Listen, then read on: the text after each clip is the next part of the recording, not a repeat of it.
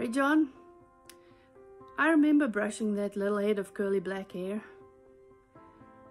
I remember at horse shows when you would make the whole camper shake because you were so excited about your video games and you were jumping up and down in front of the TV. I remember you turning upside down in your chair while I was trying to teach you school. I thought you weren't paying attention, but you could give me all the answers when we were done with the lesson. And I remember you crawling into my lap to cuddle.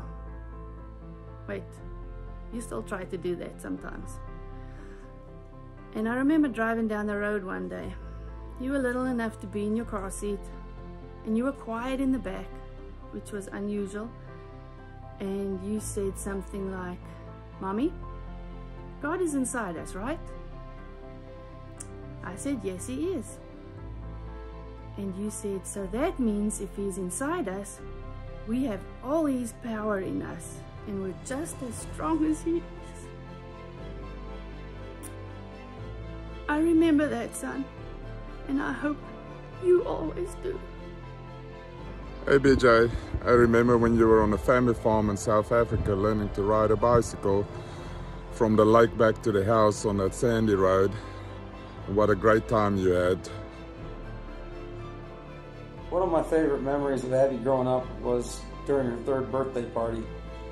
Elizabeth was real young and she wanted a Dora theme.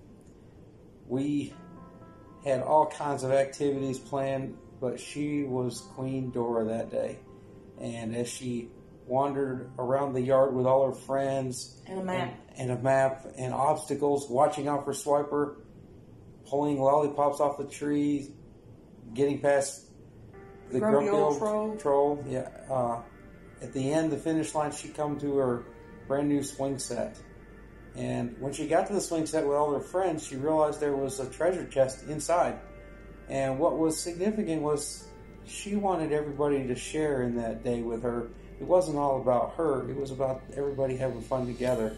And as they all peered into that treasure chest, all the gems that came out of that, she shared easily and equally with everyone. And that was an impressive feat at that age. Alex, all of my bestest memories of you all revolve around you being fearless. Never afraid to run outside in the snow in 0 degrees. Never afraid to jump into Camp Creek, freezing cold water. Not afraid to go fishing with just a line and a hook, not even a pole. You've always been fearless, and God has not given us a spirit of fear, but of love, of power, and of a sound mind. As you move forward in your future, let God guide you. Continue to be fearless. Continue to jump in and help others. Continue to go on the path that God has set for you with no fear. You know, I couldn't believe it when your mom said that you passed. I was amazed. You did it. I can't believe it. You actually did it. But some of my favorite memories include going to the Princeton Public Library, especially when they built the new library, and we would go once a week and check out books.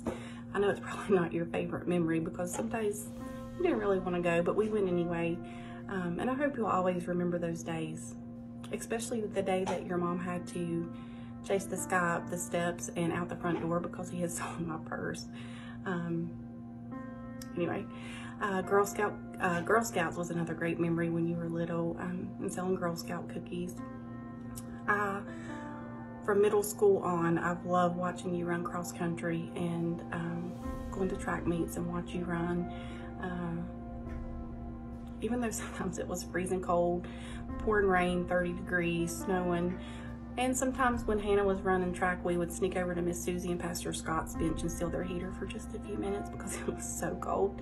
But like Pastor Scott said this morning, it wasn't about the sport, it was about being devoted to you. And no matter if you did good that day or you placed, it was just a special time for me just watching you. And anyway, kindergarten graduation, middle school graduation, the National Honor Society induction at high school, oh wait, COVID stole that from us. We didn't get to have that, but I know that it would have been a very special time. And then there's that one time we went to Monticello because you loved history back when you were in middle school, and I kept telling you that we were kin to Thomas Jefferson and you didn't believe me, but anyway, now you know that we really are kin to Thomas Jefferson, and that was a great day when we went there. But out of all the things that we've done and that we've experienced together, I can honestly say just being your mom is probably truly my favorite thing.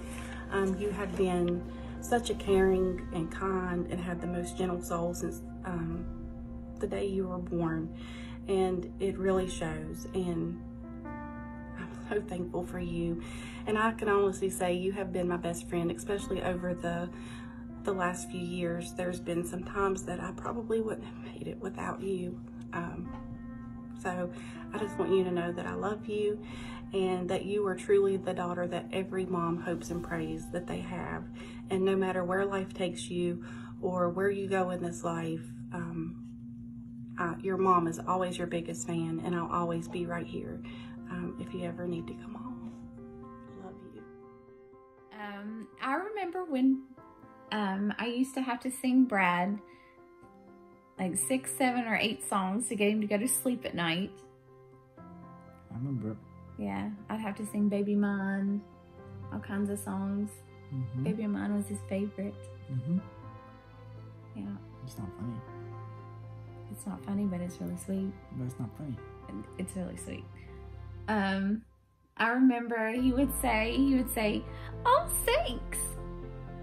Instead of thanks. Yeah, instead of thanks. Thanks. Like, oh, thanks. It was so I remember cute. that. I would never correct him. That's not funny. But it's really sweet. But It was so funny. precious. That was dumb. It was really sweet. You wouldn't correct a kid that's pronouncing something wrong. No, because it was sweet. Mm-hmm. I wanted to. Okay, so what is funny? Now he What? grows up with a lisp. No, he does. It's like, look like it's going away. No. Okay, this is about Brad. Okay, what do you remember? That's funny. I remember. He was acting like he was a ninja. Kid you not. I don't know that he was acting like a ninja. Yes, he was. Just, look at his ninja sword. And he had a ninja sword, and he goes to put it back in its sleeve. Or The sheath? sheath. Is that what it's Oh, called? I don't know. I'm not a ninja. Ask Brad. So he goes to put it back, and he cuts himself. Right on his hand. And right about cuts there. his thumb off. Mhm. And this only happened like 2 years Yeah. ago. Yeah, I had to take him to the ER. He still has a scar. He'll show you. He was like, oh my God, my thumb's off. No, he was really calm about it. Well, Yeah, he just wanted a Band-Aid. It needed more than a Band-Aid. stitches later. Yeah. But anyway, I guess the advice we would give after all these years is probably... Don't play with knives or anything sharp. Right. Don't do anything stupid. That's what we're getting at. Yeah. Don't do anything stupid. I remember when Luke was little, we used to go to different churches before we found this church, and we was in I think it was a Baptist church, and they were asking for prayer requests and then unspoken requests. You know how they do when they say a show of hands, unspoken request, and everybody raised their hand, and Luke was standing in the pew beside me, and he raised his hand, and then we started to pray, and he tugged on my shirt and whispered, and I looked down at him and said, what? And he just looked up at me, and he said, what'd you wish for? And I just thought, you know what? That's a kid's point of view, and that's kind of what we have brought prayer to, and he taught me a lesson. He's taught me many lessons over the years. He's been a pleasure to be his dad. It really has. I remember Reagan's first day of kindergarten. We're sitting in the cafeteria waiting for the kids to be dismissed, and the principal's giving us a big speech about how he doesn't want the parents to get emotional in front of the kids because it'll just feed on the kids. Meanwhile, there's this one kid who is crying hysterical, hanging on to mom, having a fit. I've often wondered who that kid was so I could just ask him if it all worked out. I know me personally, I went to the car and had an ugly cry.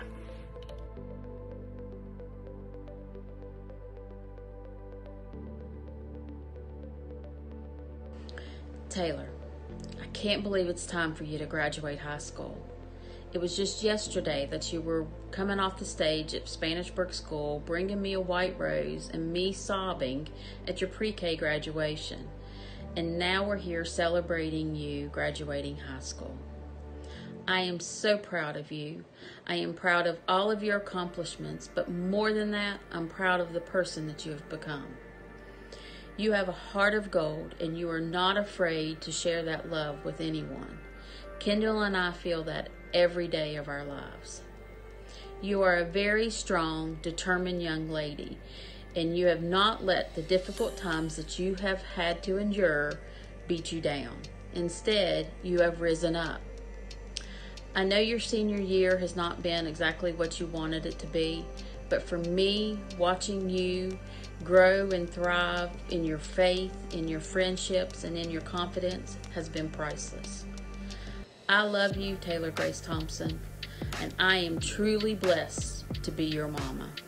I can't wait to see what your future holds.